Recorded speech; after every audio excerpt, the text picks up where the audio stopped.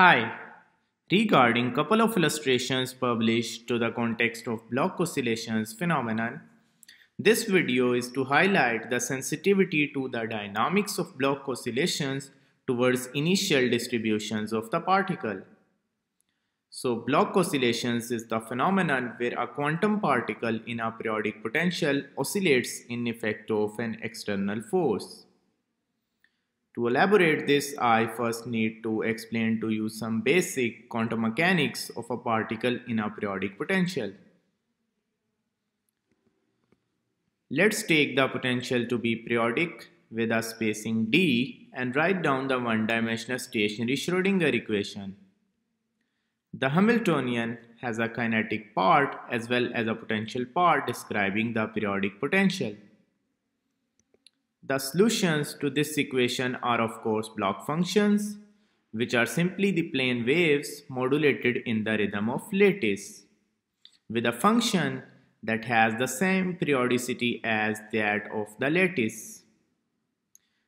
At this point of time, I can only tell you that a particle in a periodic potential is a quasi-particle, with energies labeled by a band index L and a quasi-momentum index K.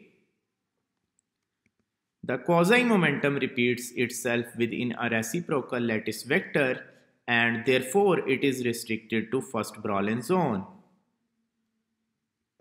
Now above equation with periodic functions expanded into their Fourier series leads to a difference equation that is known to be the central equation in solid state physics. This represents an infinite set of coupled matrix equations which when diagonalized gives this energy band dispersion of waves. Considering the periodic potential to be a simple cosine, which we write here with the potential amplitude scaled through the relevant energy scale.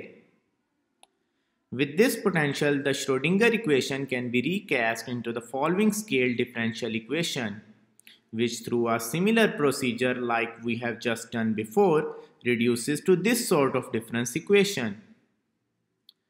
The eigenvalues that are obtained from here are shown in the diagram for the lowest three bands, where the potential amplitude was taken to be 1. W is the bandwidth.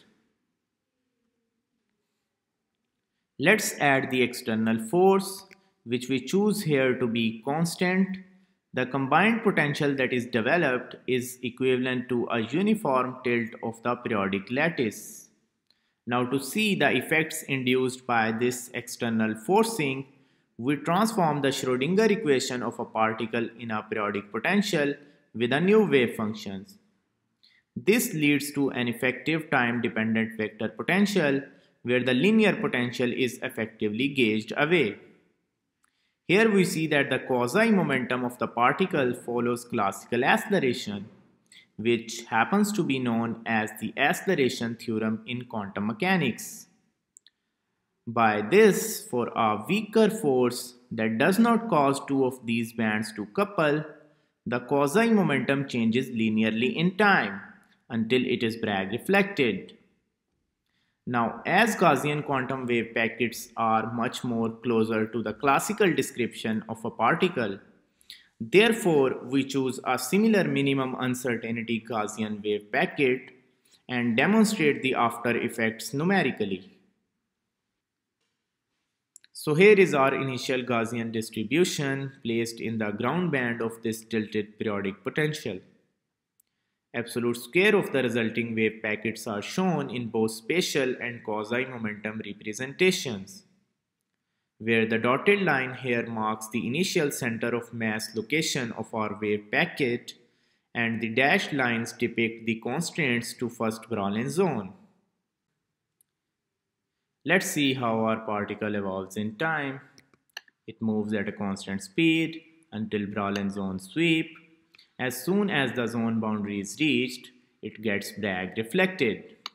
That is, the momentum reverts and it changes its direction in real space. And finally, it comes back to the outset. Let's see this in real time. It accelerates and then it oscillates. it accelerates, and then it oscillates. And the cycle continues like this. This periodic modulation of particles' mean position and momentum is known as the Bloch oscillations, first described by Bloch and extended by Zener. So this is a purely quantum phenomenon where the classically accelerated transport that we all expect on tilted surfaces is just suppressed. Now there are two distinct versions of these oscillations. Both mainly depend upon the initial shape of our Gaussian distribution. To highlight this, I have calculated the position means shown here with a dotted line, which now evolves with time. So for a broad Gaussian wave packet, the center of mass oscillates in time, while the width of the wave packet remains the same. This we have seen already and is what we call as the center of mass Bloch oscillations. Let's see what happens for a narrow Gaussian distribution. So here you can see that the wave packet is sharply localized inside a single lattice well. And with this wave packet, the probability amplitude widens and then it shrinks, while the center of mass remains the same. This type of width oscillations are known as the Bloch breathing modes. All of this can be explained from the localized transport between symmetric wells. For more details, see the article linked in the description. Thanks for watching.